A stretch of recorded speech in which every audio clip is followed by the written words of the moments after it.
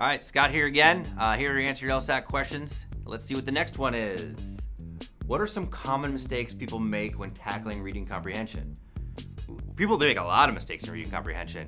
Reading comprehension for the LSAT is different than the way you're used to reading.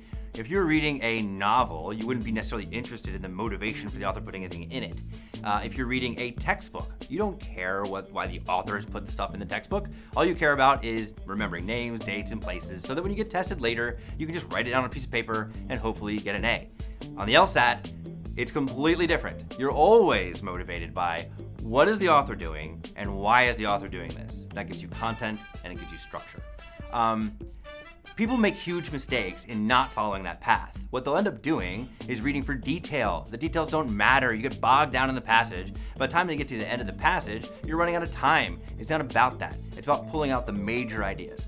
Other mistakes people make is they read too fast. They skip past everything and they go straight to the questions, and then they end up having to dig that information back out of the passage again and reread it multiple times. And it ends up taking them even longer. Someplace in between those two things is a happy medium. That's where you want to live when you're doing reading comprehension for the LSAT.